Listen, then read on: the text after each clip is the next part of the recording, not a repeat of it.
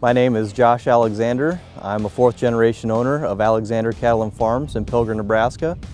We are a current finishing feedlot of 5,000 head, and we also farm about 1,500 acres of corn and soybeans. Our daily operations require the use of payloaders and also excavators. We use payloaders daily to load and mix feed.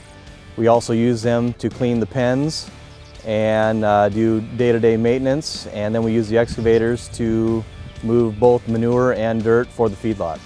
Currently we have both a 740 and a 757 loader, and we also have a 210 excavator. The payloaders that we use all have the XTD option. We like that for the simple fact that the feed trucks are so tall, and even the manure equipment, you have to have the high lift to get inside the boxes. And it makes everything more convenient and easier. You don't have to worry about hitting any other equipment, doing any damage. And also, we do have some shades and stuff. We have to work at high heights, and we're able to use those to get to those points. 740 has maneuverability in the feed application, where the 757 is out in the pens doing all the big work. And you use the extended reach in both applications, but the size of the machine makes the difference. We started using the Hyundai products about 15 years ago.